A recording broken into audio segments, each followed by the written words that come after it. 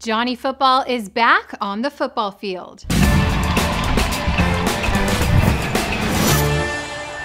America loves a comeback story, and Johnny Manziel making a comeback is definitely one for the ages. Hey everyone, thanks for hanging out with us here at The Fumble. I'm your host, Jessica Wills. Being that it's Valentine's Day, we hope that you'll show us some love by clicking that subscribe button so you never miss a Fumble update. Manziel is not yet back in the NFL, but he is one step closer than he was yesterday.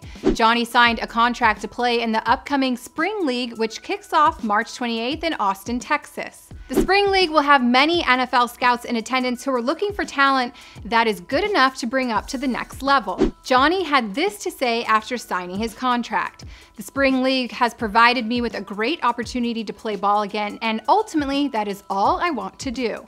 Manziel has been out of the game for a few years and admitted in an interview last week that he has been suffering from depression, alcohol abuse, and bipolar disorder.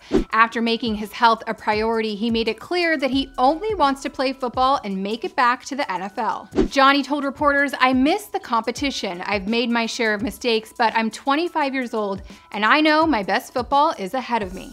Which brings me to my Fumble question of the day. Are you rooting for Johnny to succeed in his comeback story and get back to the NFL? Let me know if you believe in him or if you're over the hype when it comes to Johnny Football in the comments below. Johnny is a former Heisman Trophy winner, and he played 2 seasons with the Cleveland Browns before he was released for his off-the-field troubles interfering with his focus and commitments to the team. Tom Brady has shown that quarterbacks could play well into their late 30s and early 40s, so we'll have to wait and see what kind of commitment Johnny Manziel has to making this comeback and if he can truly deliver and get back to the NFL. Thank you all so much for hanging out with us here at The Fumble. Be sure you like, subscribe, and comment before you go, and we'll see you next time.